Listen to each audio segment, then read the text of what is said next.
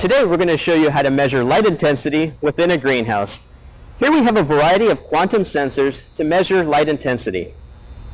Now these sensors are measuring instantaneous levels, basically meaning the light that's reaching the crop at a particular time.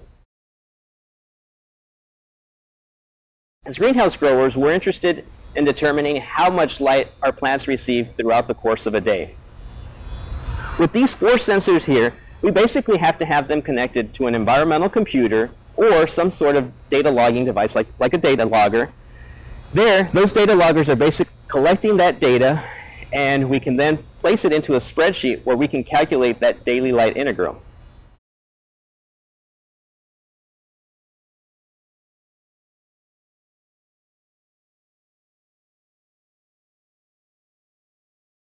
Now here, we have 2 different sensors that will basically log those instantaneous values and calculate the daily light integral for you. When measuring light in a greenhouse, it's really important to ensure that your quantum sensors are obviously working. You want to make sure that they're clean. So what we do is we use a non-abrasive cloth, such as a Kim wipe. We'll wet it down with deionized water or reverse osmosis water. We're basically cleaning each diode to ensure that we're taking accurate measurements. We're making sure that we're removing any dust, water spots, soil or substrate or pollen that has accumulated on each diode. We want to do this at least once a week. Another important thing to do is to make sure that your quantum sensors are level. Here we have a single diode quantum sensor that's placed on a mounting plate with a leveling sensor.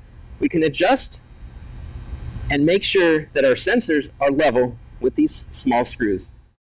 Another thing that you want to do is to adjust the height of your quantum sensors. So here we have these PVC pipes that we can basically increase the height as the crop grows, because you don't want the leaves of your crop to shade or cover those light sensors. It's also really important to make sure that you place your sensors in an area where they're not going to get wet.